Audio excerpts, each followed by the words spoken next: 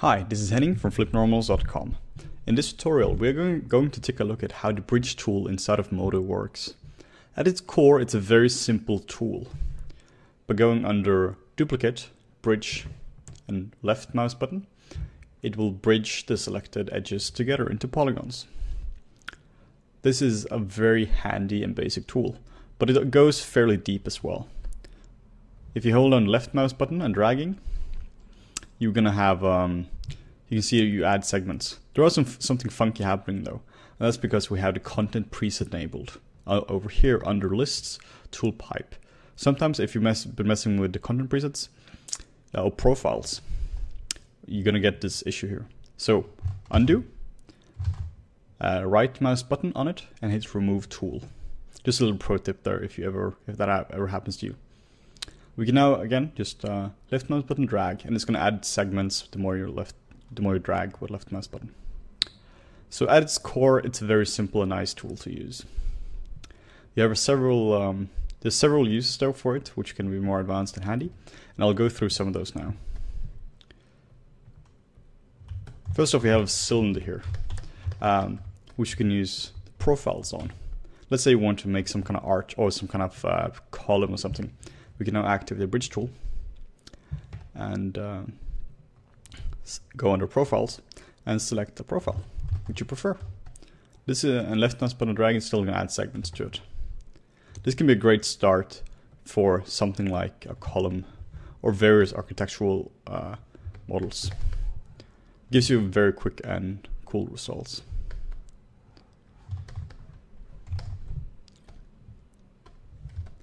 So these are just some of them. Just try and experiment with them on your own. Again, right click on content preset and remove it, as you don't want that in the future. Still here. Right click, remove. Let's go under cylinder again. Here's another tip for cylinders. You have, if you want to cap them off, make it into a quad, you can delete this. You can this cylinder here has 16 segments around, and that's divisible by 4. So I select 4 edges here, I select 4 edges on the other side. Now I have 4 edges in between them as well. So 1, 2, 3, 4, 1, 2, 3, 4, and 4 and 4. Activating the bridge tool with auto connection and continuous bridge active, it's going to cap the cylinder, which is very nice. So it's going to give you a nice quad cylinder. Next thing is looking at model here. Something you do all the time on modeling is that you have to fill in an area such as this. The way you would normally fill this in without the bridge tool would be something like selecting these, edge extension out, edge extension, and so on and so forth, and then just manually welding it together. With the bridge tool, however, in Modo, you can simply select the area, 3 edges here, 3 edges here, running the bridge tool with the auto connection and continuous bridge enabled, and simply left mouse button. This is a huge help. Before this was added, we had to do it the old school way still, which was this, and then manually connecting the dots. So this can be done in all sorts of ways.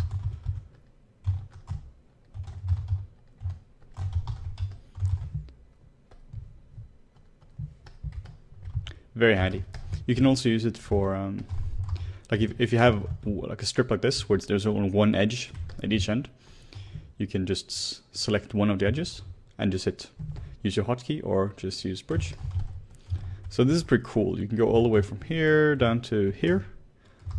And then if you want to fill this in, this is something which would be tedious to fill in without the bridge tool. You can simply hit Shift B on the hotkey, and you're gonna get a nice little fill. The last thing that I want to show you is that this is an amazing tool, as it's really powerful as well. Here's a polygon plane. I've subdivided up to 2 million polygons and I removed in a part. And you can fill this plane in really easily with the bridge tool. This is a task which would be really, really hard to do without this kind of tool. Navigation becomes a little funky when I have this kind of selection going. So just select the border, the edges here. Select the edges here. And now simply run the bridge tool. Now we're going to wait a little bit, but by the magic of video editing, we're now just going to skip all the wait. And about 30 seconds later, we can now see that this entire polygon grid has been filled in for us. This is literally 2 million polygons been filled in about 30 seconds.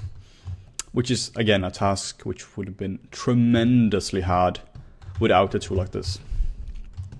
So to sum it up, the bridge tool is a really useful tool.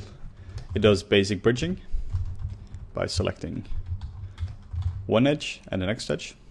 It also works with polygons, so you can have something like a cylinder like this. Let's just delete the interior borders, or these here. Just cap these, select double click the edge and select P for polygon. And you can now just cap this or bridge this as well. It doesn't have to be edges. It can also be used on something like making this a quad cylinder. And I messed up my count. And there we go. And filling in